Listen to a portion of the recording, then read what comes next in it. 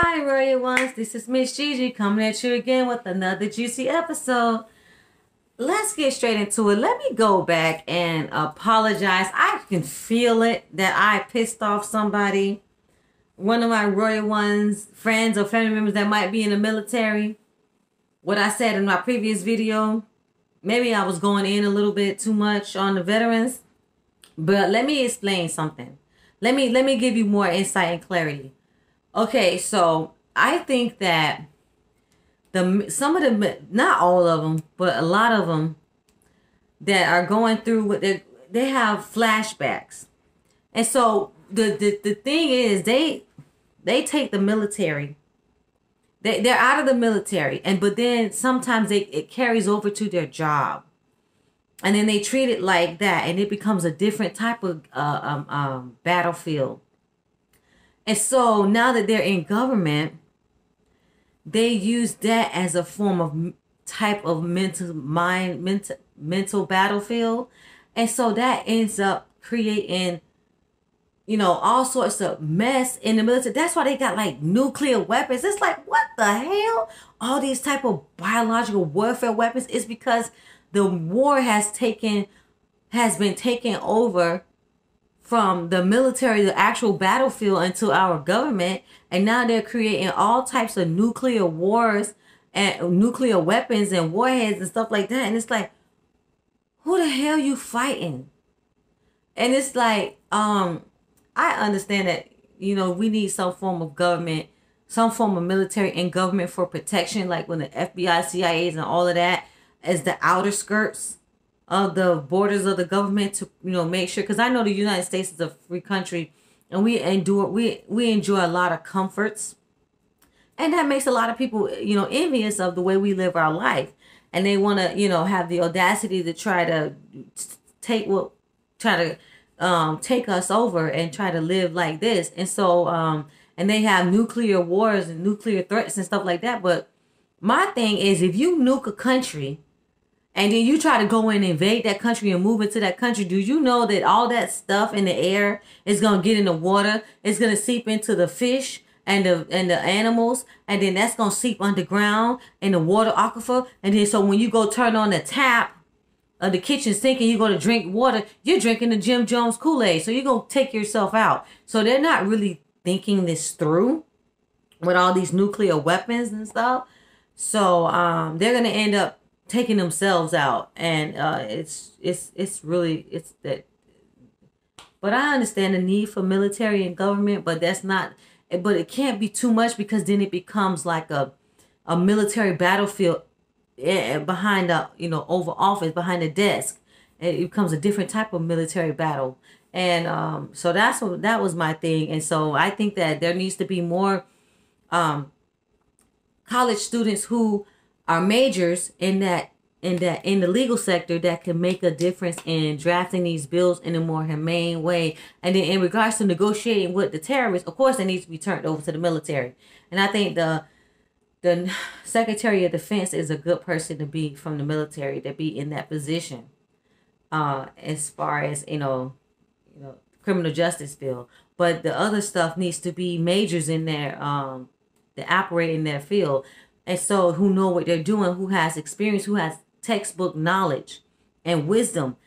Like the people in accounting have to be accounting majors. And a lot of these needs to be industry specific positions that these people have degrees specializing in this specific area of expertise. And there's too much veterans in government. And so therefore it becomes that's why it's becoming so much of a battlefield.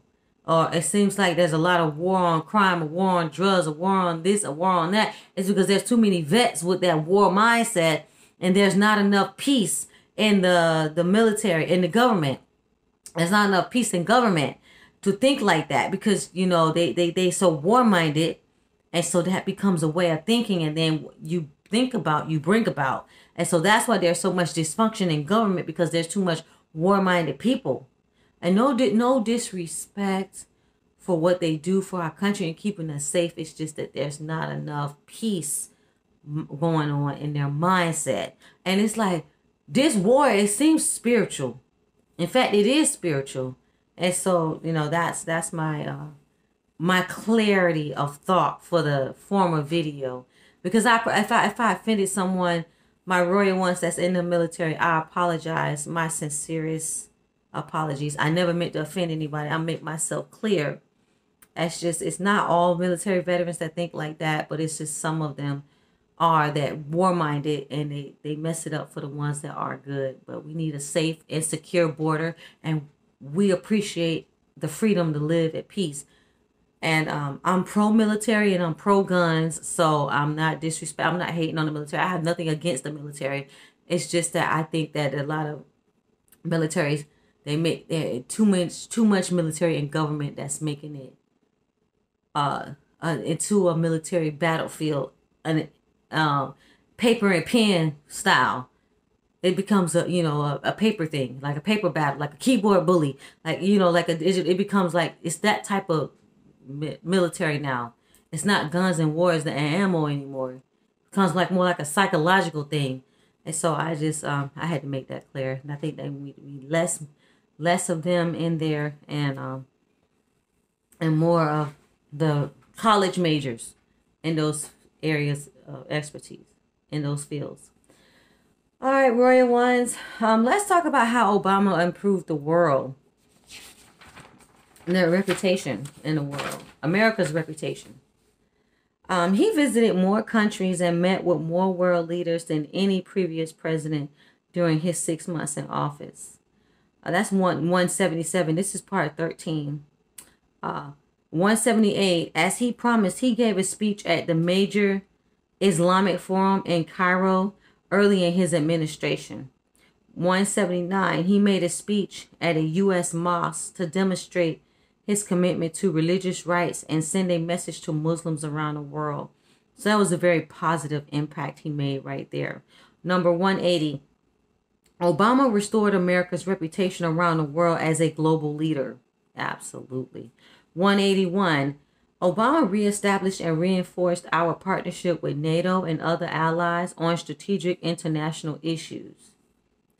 Number 182, Obama closed a number of secret detention facilities. Now, I had no idea that they were still having these detention facilities around the world like this. This is that's important to close it down.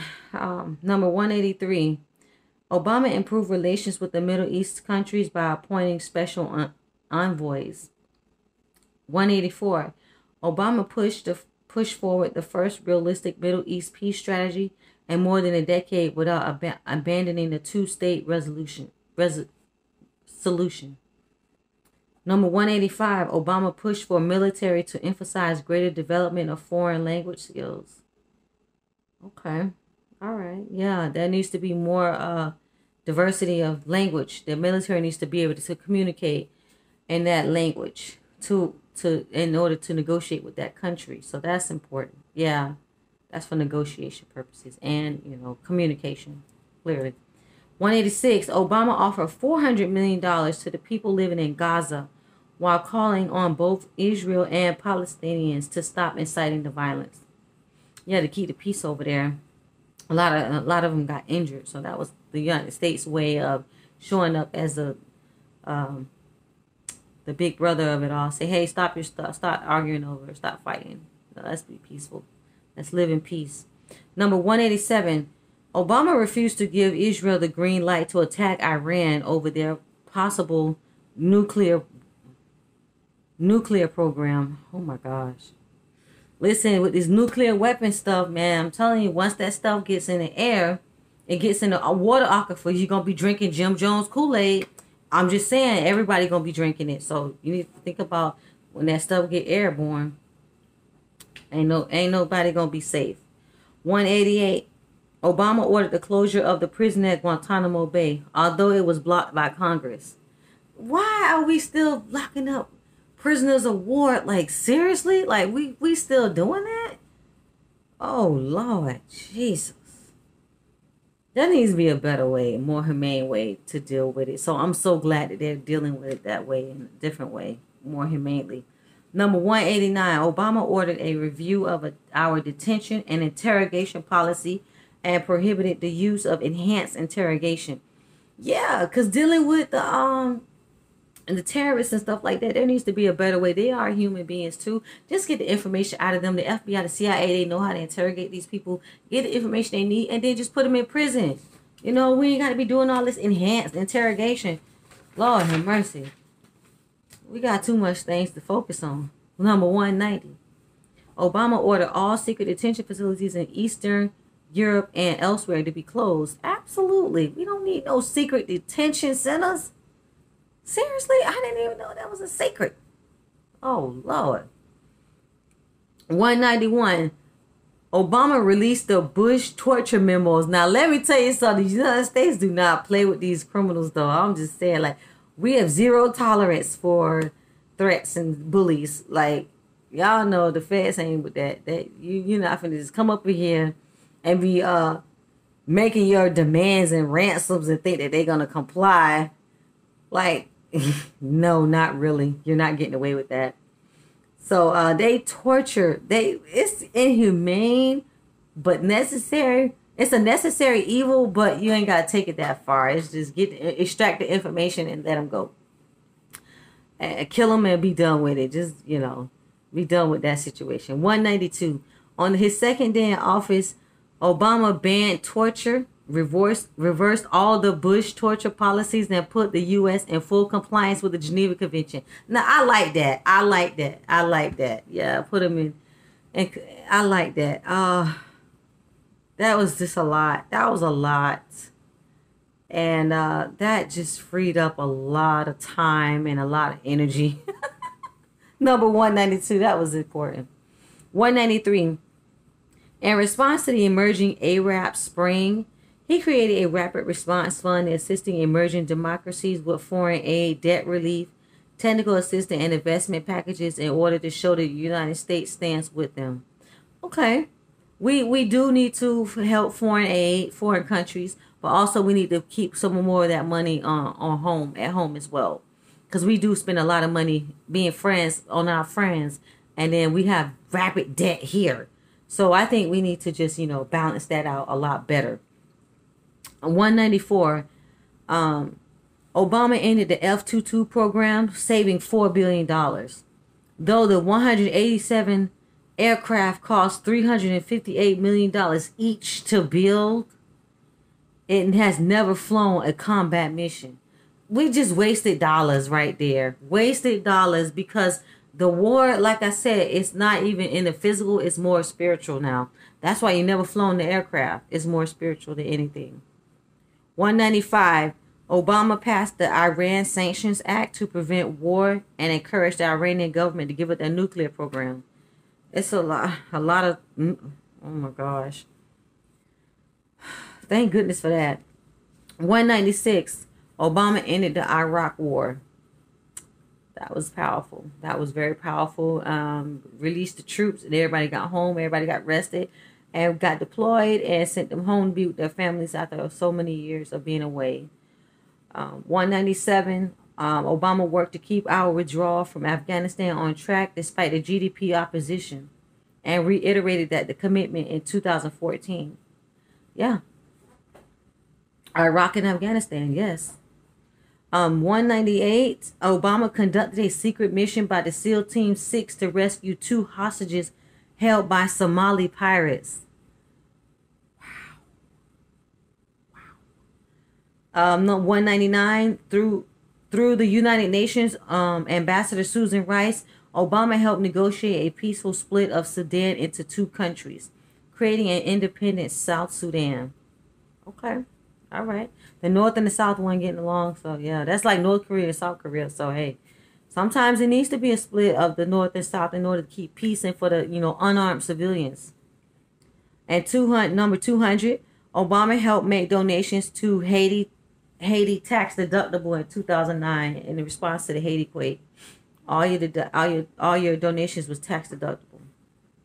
In 2001, Obama established a new U.S.-China strategic and economic dialogue. Yeah, because instead of, having a fussing with China, it needs to be like a negotiation. Like, hey, look, economic dialogue. We can both make money here if we get along.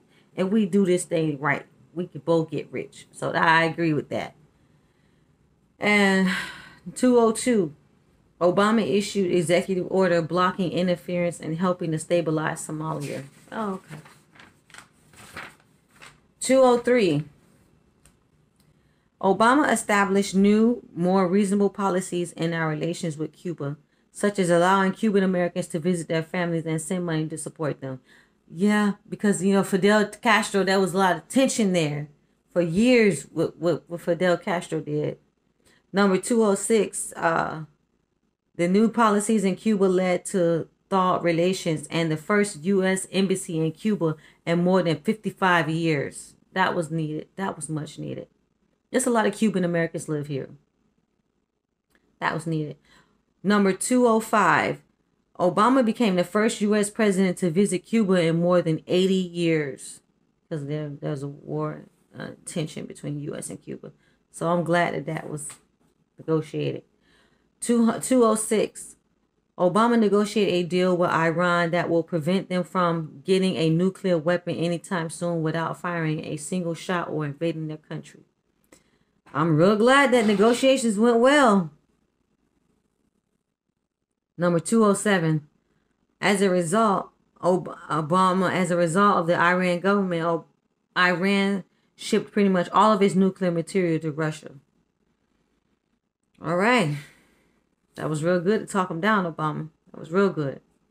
Number 208, Obama became the first U.S. president to visit Jamaica in more than 30 years, worked to restore relations with the country, and signed a natural gas distribution agreement with the country. Yay! I can't believe we haven't visited a U.S. president visited Jamaica in 30 years. That's interesting. Jamaica is a very beautiful country. Well, they signed a natural gas agreement, so that was very good for the economy. Yeah. 209, Obama signed laws extending some privacy protections to U.S. allies, a reversal of the Bush practice of spying on people like Angela Merkel and the like. Yeah, the U.S. be spying on people. And then number 10, Obama instituted Power Africa.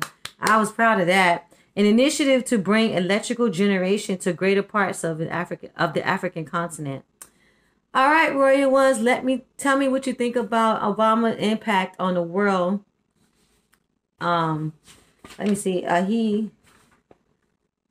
His impact on the U.S. in the world, the reputation. So tell me what you think about how these laws impacted you personally and how you feel about what was going on in this part of the world at this time. Let me know what you think.